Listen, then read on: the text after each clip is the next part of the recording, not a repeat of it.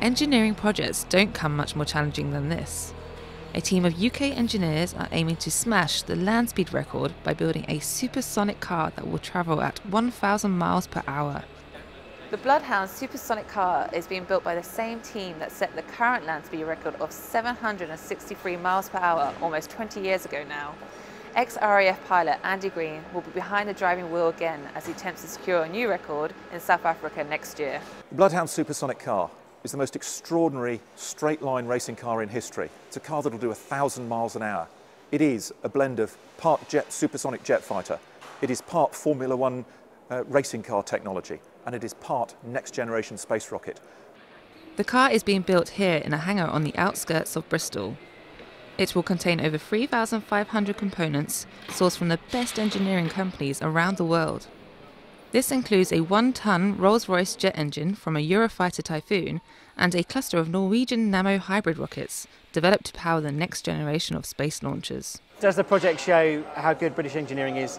Absolutely. So some of our key technical partners, the likes of Rolls-Royce, some of the most difficult parts of the car to solve have been solved here in the UK.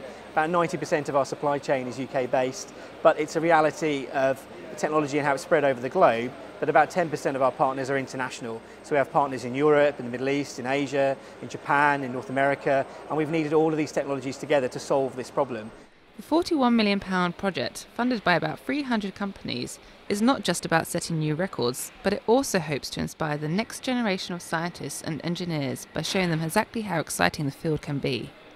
Fairfield High School in Bristol is one of 5,700 UK schools that are involved in the Bloodhound project. I think it's really interesting because it is quite inspirational. A lot of us at school were talking about it, sort of thing. I like the idea of breaking the land speed record and bringing schools into it as well, because obviously they need more engineers. So I think it's a good idea. Today we were just building some Connect cars basically to just test rocket pressure kind of ideas and just making a support that works, just basic chassis and things like that. But yeah, just making a car basically.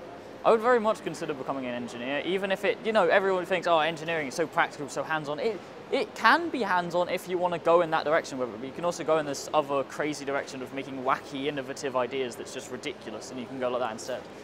Whether the project will succeed in its aim to address the crippling skill shortage impacting Britain's engineering sector will remain to be seen. But for now, the focus will be on finishing the car ready for low-speed testing in Newquay this summer. If all goes to plan, Team Bloodhound will look to reach 800 miles per hour in South Africa this October, before attempting the 1,000 miles per hour speed record next year. The most difficult question in the world to answer is, what does it feel like? I'm a jet fighter pilot, I'm used to jet-powered vehicles, supersonic travel, etc. So it's a bit like my day job. But again, if you don't fly supersonic jet fighters, that's not going to help you. It is the most extraordinary experience. It's very intense, it's physically uncomfortable. It's a small cockpit, it's very hot, incredibly noisy, acceleration of 2G, deceleration of 3G, that's 60 miles an hour per second the speed is coming off. All of that as background noise, which I have to shut out while I'm fighting to control an 8-ton vehicle developing the equivalent of 135,000 thrust horsepower, which will be on the limits of stability at 300 or 400 miles an hour. So I'll be fighting the steering through the solid metal wheels on the loose, slippery, dried lakebed surface in South Africa, while the rocket's firing and accelerating us at that incredible speed.